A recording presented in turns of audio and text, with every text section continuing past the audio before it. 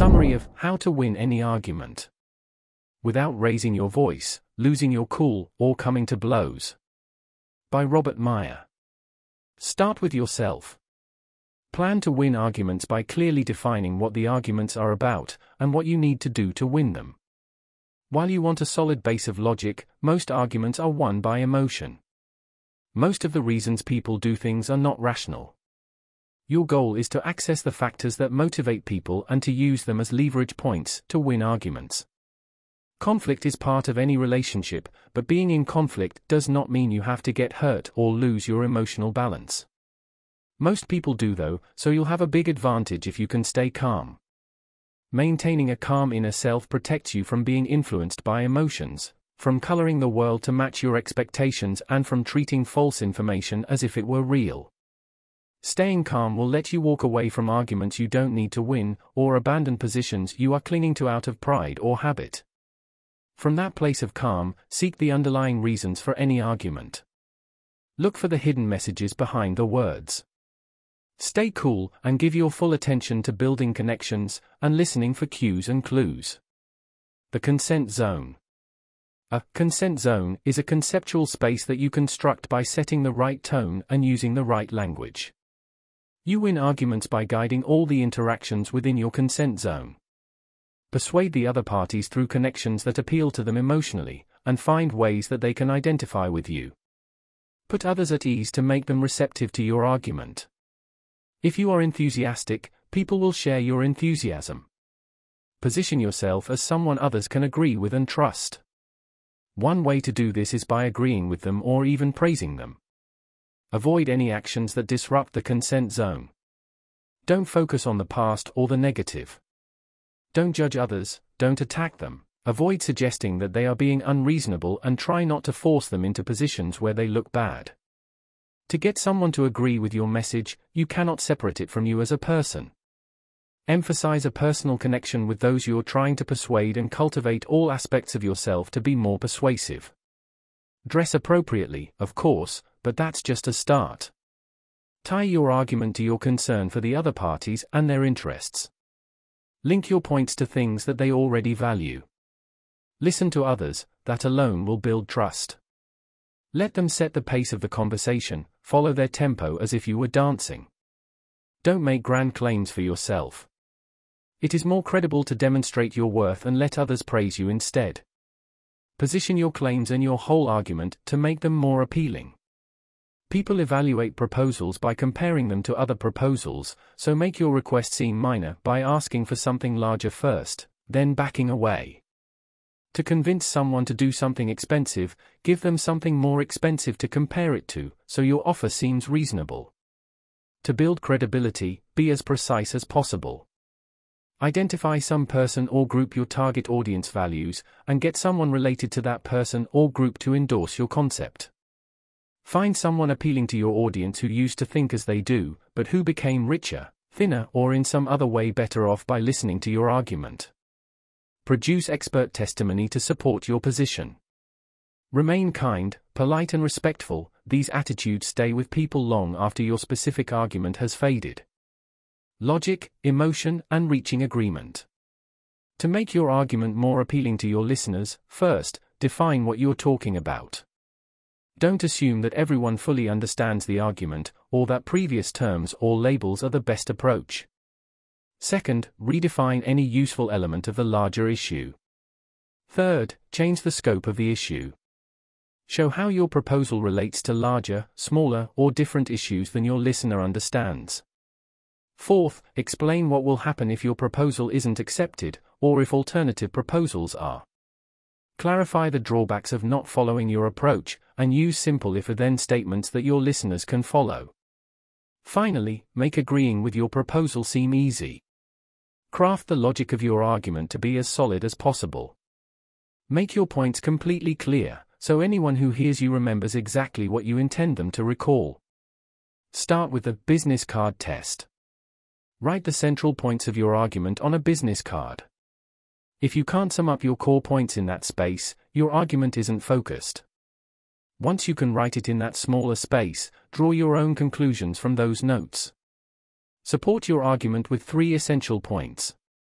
If you have more than 3 points, reorganize them until you have exactly 3. Shape your argument into sequences and lead your listeners through them. Craft your argument so that it is attractive. Know the limits of your supporting material. An illustrative story will make things vivid, but it isn't proof that what you say is true. Likewise, making general claims or appealing to what everybody knows isn't especially convincing. Be specific and support your contentions with facts, although facts alone are not enough. Appeal to your listeners' values. Use the right questions, timing, and words to transform your initial bare logic and facts into an idea that is tangible to your listeners. Convert the facts into analogies that make them compelling. Add intensifying adjectives. If you use numbers in your argument, change them from large, abstract figures into specific images that your listeners will remember. Cut the abstractions, use short, common words to bring your argument to life. Find labels for your key terms that tie into larger values shared by your listeners, and that slip past their critical filters by appealing to emotion rather than logic. Presenting an engaging argument. Ask questions when presenting your argument. People can react to statements as passive spectators. Statements can even make people feel attacked, but questions get them involved. Ask questions that take the edge off disagreements and allow the other parties to see themselves in complementary ways and to voice your position for you. Tie your questions to your listeners' image of themselves. Get them to see that agreeing with you puts them in the best light. To confirm your understanding and build the habit of agreement, ask questions that paraphrase their words. Pose hypothetical questions and, whenever possible, ask what questions rather than why questions. Using what is an invitation to people to produce information, using why often puts people on the defensive.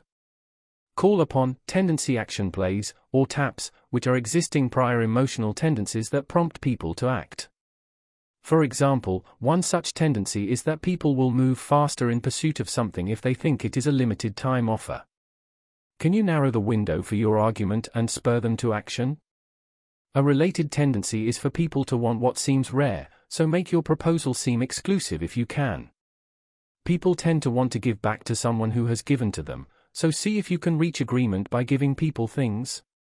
Opponents will agree more readily if doing so seems to bring them closer to becoming the people they want to be. Can you hitch your appeals to their dreams?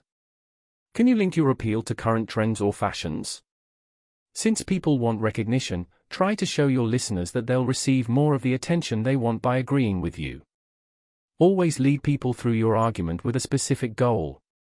Finish this sentence: at the end of my argument, the thing I want to happen is, be sure your call to action is clear to your listeners, which means, of course, that it must be absolutely clear to you. Make sure your goal is realistic, don't ask people to agree to things that aren't possible. Avoid saying ever or never. Don't threaten unless you're willing to carry out your threat. If you do need to threaten someone, make your delivery as soft as possible. Don't use force or tie your position to unlikely events. What if you can't get the other party to agree? You can still win in the sense of resolving the situation and retaining amiable relationships. If two people are deadlocked, consider having a third party decide. If two people are gridlocked on dividing assets, as in a divorce, let one divide the assets in half, and let the other choose which half to keep. If the assets can't be divided, such as pets or rare art, let each person alternate in choosing an object to keep. If you're negotiating a financial deal, have each side write down the amount they perceive as fair. Then, average the two numbers. Arguments in specific contexts. While you can apply the same general principles in most arguments, some situations require special care and attention, including family arguments. When you argue with a friend or relative, the relationship is more important than the specific argument. First, consider that relationship, and remind yourself of it. Since you have an emotional connection, make sure the other person can feel your position. Use I feel statements. Say things such as, I feel your actions aren't in your best interest, rather than, your actions are wrong. That gives the person a chance to acknowledge your feelings. It also lets you work together to reach small agreements, you both know how you feel, and move to larger ones. Focus on actions, what the person does, not identities, who the person is. If you can't agree, lay down clear rules, and always motivate with praise. Written arguments, the challenge is to make yourself clear in print, and to get your inequalities to come across as they would in person. Complicated sentences and big words get in the way. Use clear language and simple words. Make your written argument as short as possible. Ask yourself what your point is and what's in the argument for the reader. Don't tell readers things they already know, use their time well. Each sentence should say something fresh. Link sentences with transitions to lead readers through the argument. Read your writing aloud to check the flow. Write for the ear by repeating words and sounds, quoting known sayings, from literature or ads, anything will do, and using parallel or opposed constructions, such as, we used to, but now we. Create sharp images, tell stories to connect emotionally. Telephone arguments. An argument on the phone is very circumscribed. Your call may intrude into a busy schedule, and you may have to evade voicemail and secretarial barriers. You cannot receive or convey body language cues. Unfortunately, it is easier to say no over the phone, because you're not face to face. Plan your call, including what you'll say to the receptionist. If you must speak to someone directly, call at the end of the day to maximize your chance of getting through. Visualize your listener. Use your hands and body as you speak, some of that energy will come through in your voice. Consciously change your tone and rhythm to keep your voice engaging. When silence falls, use it, counter yourself before answering. Arguments before an audience is start with enthusiasm. Catch their attention, never bore them. Get them involved. Distribute handouts well before your talk, or after, to avoid distraction. Pace your delivery to maximize comprehension. Count on yourself and your speech, not visual aids. If you are among a series of speakers, try to go first. Plan your presentation, including questions. Plan humor-based transitions. If you lose the crowd's interest, jolt them back with a joke, a question, or an unrelated statement. Arguments at meetings. Be sure of the basics, know when and where the meeting is, what the physical setting will be and who will be there. Plan for each factor. Speak early and often to maximize your influence. Expect and plan for resistance to your proposals. Acknowledge other people's good points and praise their ideas to build shared positions, recognize tough questions. Carrying even part of the audience at a tough meeting is a success. Know your objectives and show you're listening by asking focused questions. If you're running the meeting, start with the basics. Is the meeting necessary? Who needs to be there? Build your consent zone throughout. Ask for votes to confirm agreements and verbally underscore any progress you make.